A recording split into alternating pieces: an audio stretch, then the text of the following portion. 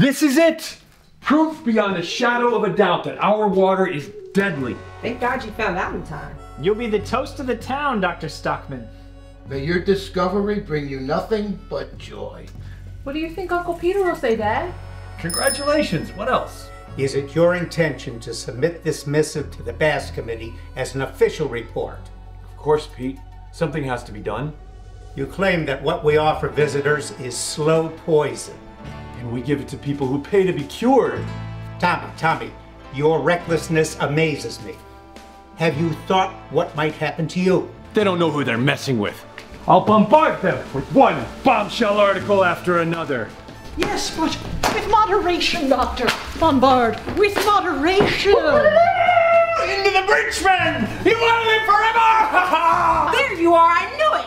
You know, he could be very useful to us. You acted like you cared about truth and the good of the community. You shouldn't be so hard on me, Petra. Especially now. What is that supposed to mean? Your father needs my help.